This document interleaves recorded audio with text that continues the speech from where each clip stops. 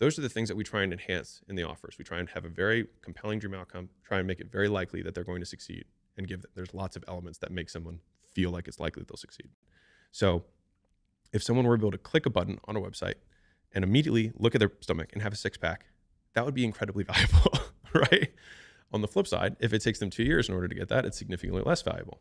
And so for that same reason, you have to arm wrestle someone to get them to buy a personal training package.